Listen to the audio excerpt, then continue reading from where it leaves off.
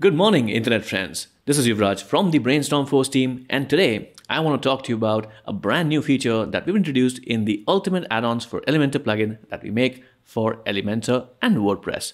Let's get started. So before I show you the actual features of the widget, I want to take us a few seconds to highlight what social sharing buttons can do for your website. So right now you see a popular publication, Mashable India. They have social sharing buttons on their pages and posts, as you can see right here. And this allows users to share content on their own social media channels, bringing you referral traffic. Now, you might be one of those people who believes that social media traffic is an inferior source of traffic compared to maybe search engine traffic. But I want you to think about all the viral memes, the videos, and the viral articles that thousands and even millions of people have shared on social media. And specifically, you might have received many of those memes and viral videos on your phones because people are sharing them not only on social media, but also sharing them on private messaging applications like WhatsApp, Telegram, Signal, and even iMessage. So everything that went viral on the internet became viral because millions and millions of people decided to share that content. Now, if you don't have any sharing buttons on your website, then what are people going to do? Not share your content. But if you have social sharing icons on your website, then people are more likely to share your content. With this, I hope you understand the importance of having social media sharing buttons on your website. Let's get back to WordPress. So we're inside the magical world of WordPress and Elementor. And the brand new feature that we've introduced in Ultimate Add-ons for Elementor or UAE is a brand new social sharing widget. Now, this is a page that I've created inside Elementor. As you can see, it's a beautiful looking page. Now, I want to add a social sharing widget. If you've used Elementor, then you probably know that Elementor already has a social sharing widget, but it has some limitations. So what I'm going to do is add the social sharing widget from UAE to this page. I'll go to the search option, search for social. And the search results will show us the social icons from Elementor and also the social sharing widget from UAE. Let's import it to our page. And in just a few seconds, you have beautiful looking social sharing icons now added to your page. Let's look at all the options or the configuration options we have in this widget. The first and the basic option would be to add different kinds of social networks on the social sharing menu or inside the social sharing widget. By default, Facebook, Twitter, and LinkedIn have been added already to the page. But you have the option of adding more social networks or changing the existing buttons to a different social network. Let me show you how that's done. To add more buttons to the social sharing widget, we'll use the Add Item button. Once the button is added to the widget, now we can configure and choose a different social network to be represented by this button. We'll go to this drop-down menu and you'll see all the different social networks that the UAE widget or social sharing widget supports. We have Facebook, Twitter, LinkedIn, Pinterest, Reddit, VK, and a bunch of other options. We can also configure the social sharing buttons to let users share their articles or pages and posts via email, print them or share them on WhatsApp, and also share them via Buffer, which is a popular social sharing and scheduling application. If you want to delete any of the buttons, all you have to do is click this cross icon and the button will be removed from the widget.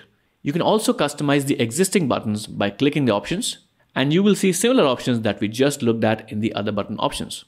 Let's look at all the other options we have in this widget.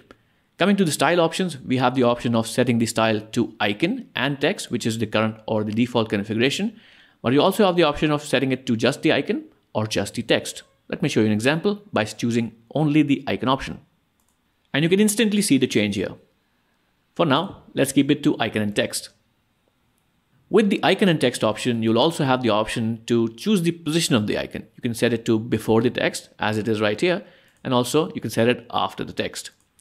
Also, coming to the skin, you have a gradient option, a flat option, a framed option, a minimal option, and also a boxed option.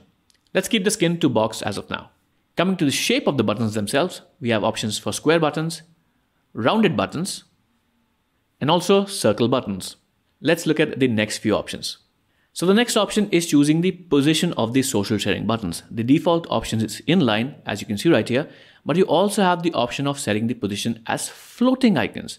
Now, the floating position is not a feature that is present inside the Elementor social sharing widget. It's only a feature that's available in the Ultimate Add-ons for Elementor social sharing widget. So if you want to have social sharing icons that follow you throughout the page or floating, then you should definitely use the Ultimate Add-ons for Elementor or UAE's social sharing widget. Let's look at the next option, which is the alignment of the buttons themselves. Right now, you can see the buttons are aligned to the left of the screen, but you can also set them to be aligned to the right of the screen. like this. With the floating position, you have the option of changing the vertical position as well as the horizontal position of the widget. Let me show you how that works. Right now I'm changing the vertical alignment. Let's set it to 25. And now I'll change the horizontal alignment. And this works fine. So with the alignment and position options, you have complete control over how you want and where you want the buttons to appear on the screen. When we explore the next set of options, you'll also be able to configure the spacing between the buttons themselves. So if you're worried about the buttons looking too close together, then that option is also available. We'll explore that in a second.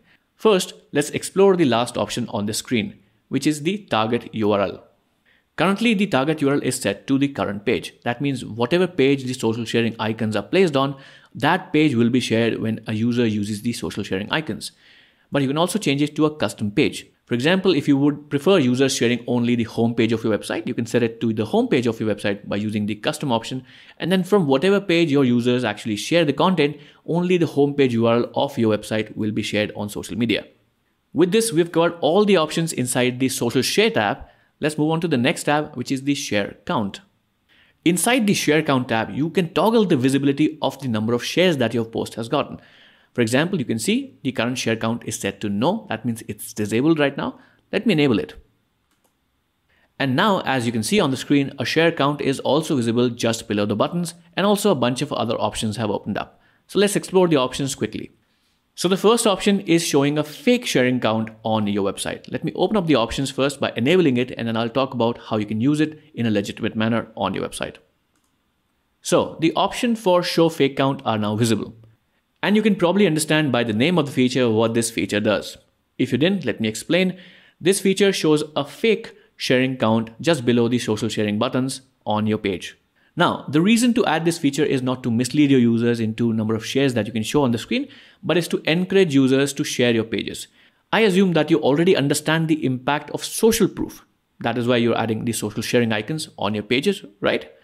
So if your users see that your pages do not have any shares, they're less likely to share your content, even if the page content is good or they enjoy it. But if they see that some people have already shared this page on their social media, that will give them the confidence to share your pages as well. Once again, I'd like to emphasize that the option is not created or added to the widget to mislead your users, but to encourage them to genuinely share your content on social media. Let's talk about the options inside. The first option would be the number of fake shares that you can show. So currently it's set to 10, but you can set it to maybe 50. And you'll see the number of shares now updated on the screen. You can also set a fake count limit in this option. What this option will do is replace the fake social sharing count that you've placed on the screen with the actual social sharing count once a limit or this limit is reached. So currently, as you can see, the limit is set to 10. So this means that once 10 people have actually shared your content, this social sharing count or the fake social sharing count will be replaced with the actual social sharing count.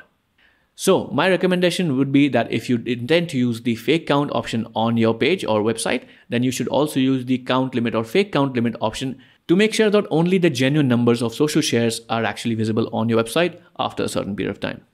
Let's talk about the next option, which is the fetch share count from.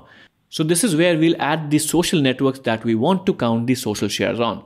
So what you can do is click this plus icon right here, and you can choose the amount of social networks or the different kinds of social networks that you want to calculate the actual shares from. As you just saw me do, I configured Facebook and Twitter as the social networks of choice.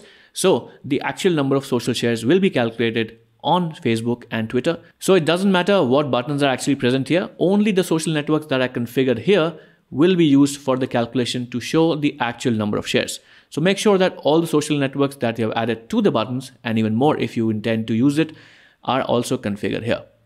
It's also important to note that for certain social medias, for example, Facebook, you'll need to configure the API so that the actual social numbers can be fetched via the API. And as you can see the notice right here, you'll get a link that you can click and it will take you to a page where you can configure the API access so this social network or the social sharing on Facebook can be verified directly from the API. Coming to the next option, it is the style of the social sharing icon or the number of shares icon. So currently it's set to icon, but you can also set it to text. Let me change that and show you how it appears.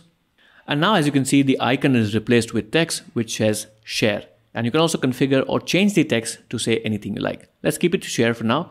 Coming to the size, you have the option of changing the size. Let's configure it. And now you can make it gigantic, This seems reasonable. Let's keep it at that. You also have the option of changing the text or the icon color. It's currently set to global colors, but you can change it to anything you like. For example, I just set it to a black color. You also have typography options, so you can change the typography or choose the fonts and different options to configure this or customize this option.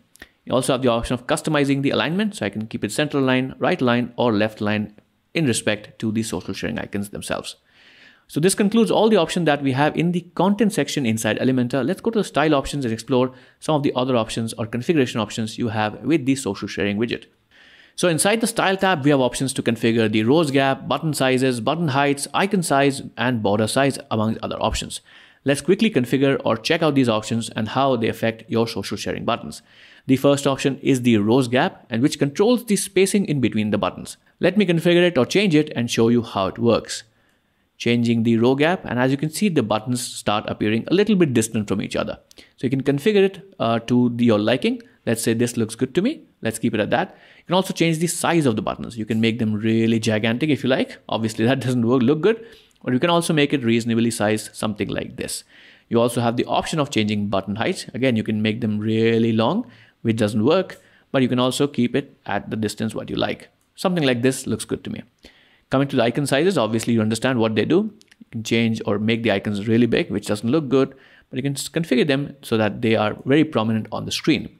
Coming to the border size, you can change this, and now the border size will be changed on the buttons themselves, which obviously doesn't work right now. But what you can do is just change it to something that you like. Let's keep it at 2, which is the default value.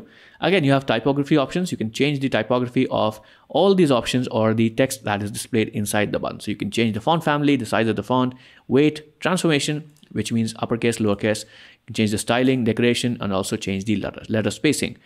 A lot of options to configure here. Again, coming to the color options. Now, as you can see, the social networks that we've added to this social sharing widget are Facebook, Twitter, and LinkedIn. And they're using their official colors for their social networks. But you have the option of actually configuring the colors. So you can choose custom colors. And now what you'll be able to do is change the primary and the secondary colors for this. So if you have a very specific kind of branding on your website, and you want to include only certain colors on social sharing icons, you do have the option to do so. And you'll also be able to change the hover colors by coming to this option and changing the colors right here. For this example, I'll just keep it at the official colors. Coming to the last option inside the style tab is the hover animation. So we can give some animations to the button when we mouse over, or we take a mouse and hover over the buttons themselves. Right now, as you can see, nothing is happening when I take my mouse over the buttons. So let's set a different kind of animation and see how it affects the buttons. So you have a lot of options to choose from, as you can see right here. But what I'm going to do is just choose a random wobble top feature, and let's see how it affects the page. And now you can see the buttons are slightly wobbly, and you can choose a lot of different options or different animations, and you can experiment and you can try all of them out to see which one looks best for you. Let me show you one more example. Let's say I'll choose the float option. And now when I go to the buttons, you'll see the buttons slightly floating as my mouse goes over them. So now that we've explored all the options in the social sharing widget, let's look at the widget in action on a live page on the website. And I'll also show you how the page or how the sharing options appear when a user or actual visitor on your website clicks the sharing buttons. Alright, so I've made some changes to the page, specifically to the social sharing icons. I've changed the theme, I've changed the hover animation, as you can probably tell. I've also changed the colors a little bit and also changed the fake social sharing icon or number that I talked about earlier. Now let's preview this page by clicking this icon right here. I already have it open on another tab. So I'll switch to that tab and we'll explore how the options or how the buttons appear on a live page and how also the social sharing windows appear to the end user. So we are on the live page on the website and the social sharing icons look beautiful. They are subtle and just hang over to the side of the page and they look amazing. And I'm sure that if you add this to your website, you'll get a lot of social shares for your blog content and obviously also the homepage of your website. So let's open up the social sharing icons or click the social sharing icons and let's look at the windows that appear or how the share options will actually appear for end users. Let's start with Facebook. So the Facebook window took a couple of seconds to load, but this is what you will see or what your end users will see when they share something on Facebook. And if you've shared something on Facebook, then this window will probably look very familiar to you. You have the option to add a comment to the link you're sharing, specifically the link of the website. You also will see some meta information from the website, which is picked up by your website automatically. And you will see options to share it on the newsfeed, control the privacy options. You can make it public, share it only with friends or selected few people, or you can also add it to your stories as well. And once you click this button, the story or the status or the link will be shared to your Facebook account, or specifically your users' Facebook accounts. Let's look at the next option, which is Twitter. So for Twitter, the sharing options are quite simple. You'll just see the URL that you shared on the screen, and it has a preview ID currently on this page, particularly because we're looking at a preview from Elementor. You also have the privacy options, controls, and the other options that you usually see when you share anything on Twitter. It's pretty simple. The same goes for LinkedIn. You'll see familiar options if you have shared anything on LinkedIn, and any other social networks that you add, you'll see familiar options, or your users will see familiar options that they're used to seeing when they share anything on social media.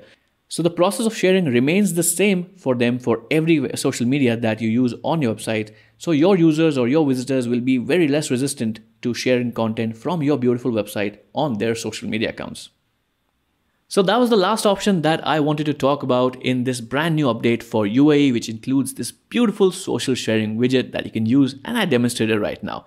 I hope you understood all the options that I demonstrated, and also you enjoyed the video. If you did, a thumbs up would be appreciated. If you have any questions about this social sharing widget or UAE in general, just leave them in the comments. If you are a UAE user, then make sure to update to the latest version of UAE today to get this brand new widget inside your website as well. And if you're not a UAE customer, then what are you waiting for? Head over to the website and purchase UAE for your website today. The links will also be added to the description of this video. And obviously, if you have any questions about UAE or this social sharing widget in general, leave them in the comments of this video. I'll answer every single one. You were listening to Yuvraj from Brainstorm Force. I'll catch you in the next video. Till then, take care, stay safe, and have a great day.